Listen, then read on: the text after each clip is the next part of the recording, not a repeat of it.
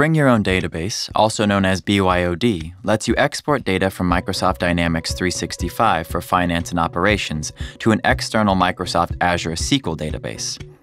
There are three main scenarios that you should consider the BYOD feature for: exporting data from finance and operations into your own data warehouse, using analytical tools that require T-SQL access to data, and exporting data to an external database to perform batch integration with other systems. Before you implement the BYOD feature, you should be aware of the differences between the Entity Store and BYOD.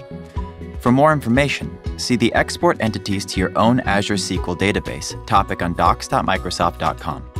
Before you can use the BYOD feature, you must configure the target Azure SQL database and then publish the data entries to update the target database schema. You must complete these steps only once.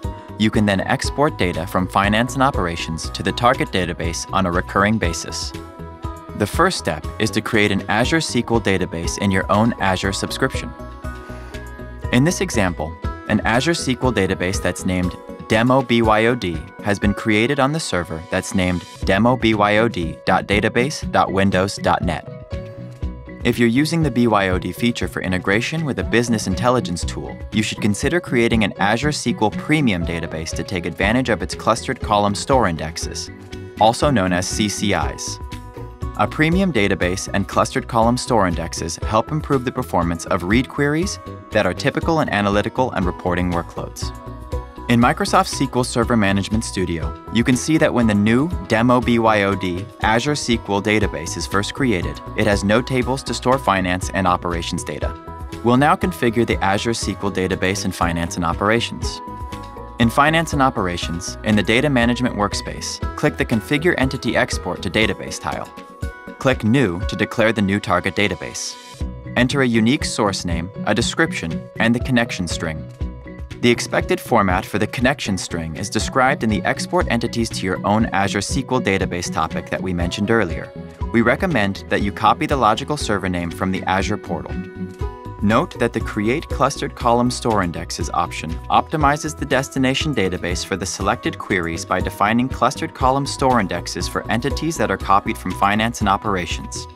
Currently, clustered column store indexes are supported only with Azure SQL Premium databases. Therefore, if you didn't create an Azure SQL Premium database in the Azure portal, you should set this option to No.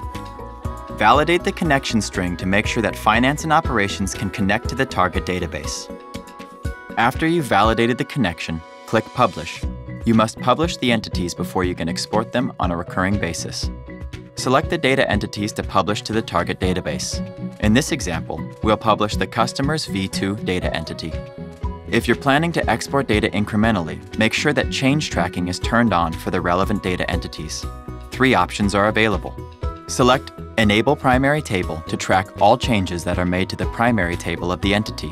When changes are made to the primary table, the corresponding record is inserted into or updated in the destination database. Although data from the whole entity is written to the destination table, the system triggers the Insert or Update option only when the primary table is modified. Select Enable Entire Entity to track all changes to the entity. In other words, changes to all the tables that make up the entity. Select Enable Custom Query if you must track changes from only some of the fields, based on a query that a developer has defined. You can also select this option when the entities that will be exported were built by using a hierarchy of nested views. Currently, change tracking can't be turned on for entities that don't have unique keys. Therefore, those entities can't be exported by using incremental push. If you want to incrementally export entities, but unique keys aren't defined for them, you can extend the entities by adding keys. Click Publish again to update the schema of the target database. A Publish job is now scheduled to update the schema of the target database. When the scheduled Publish job is run, the schema in the target database is updated. Let's see the result by using Management Studio. Notice that the target database now contains the Cust Customer V2 staging table. You can also see that the Cust Customer V2 staging table doesn't yet contain any data. So far, we've published only the entity schema, not the actual data.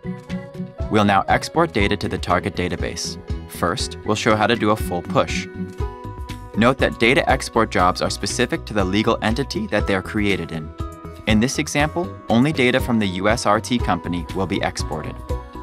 In Finance and Operations, in the Data Management workspace, click the Export tile.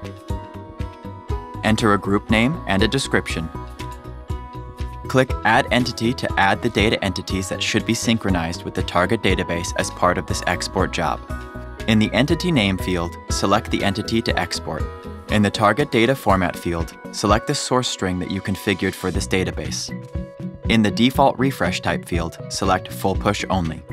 If you don't want to run methods on the data entity as part of the export job, we recommend that you set the Skip Staging option to Yes to help improve performance. In this example, Customers V2 is the data entity that's being added, and the demo BYOD is the target data format. Click Add. Click Export to start the data export immediately. Because we're exporting interactively, we can see the progress of the export job. To refresh the status, click the Refresh button in the upper right corner. After the export job is finished running, the execution summary page provides a report of the job. To verify the exported data, we created a Microsoft Power BI report that shows the location of customers. This report contains a list of customers on the right, a map that shows the location of each customer, and a chart that shows the distribution of customers by country or region. In this example, you can see that all the customers for the USRT legal entity have been synchronized. We'll now schedule a recurring job to export data to the target database incrementally. In Finance and Operations, in the Data Management workspace, click the Export tile. Enter a group name and description. Click Add Entity to add the data entities that should be synchronized with the target database as part of this export job. In the Entity Name field, select the entity to export. In the Target Data Format field, select the source string that you configured for this database. In the Default Refresh Type field, select Incremental Push Only. Remember to set the Skip Staging option to Yes if you don't want to run methods on the data entity as part of the export job. In this example, Customers V2 is the data entity that's being added, and Demo BYOD is the target data format. Click Add. Click Export Options, and then click Export in Batch. Configure how the export job will run in the background and define the recurrence, alerts, and batch job parameters. Click OK. We'll now create a customer in Finance and Operations and verify that it's automatically synchronized with the target database. In Finance and Operations, click Accounts Receivable, click Customers, and then click All Customers.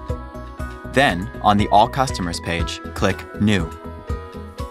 Fill in the information for the new test customer, and then click Save. In this example, the new customer is an organization that's named BYOD New Customer, and that's based in Iceland. After the batch job for the data export that we scheduled earlier has finished running, the new record is available in the target database. In the Power BI report, you can see that the new record for BYOD New Customer is now present. Note that the latest best practices and limitations that are related to BYOD are documented in the Export Entities to Your Own Azure SQL Database topic on docs.microsoft.com. This brings us to the end of this presentation. We hope you found the information useful. Thank you for watching.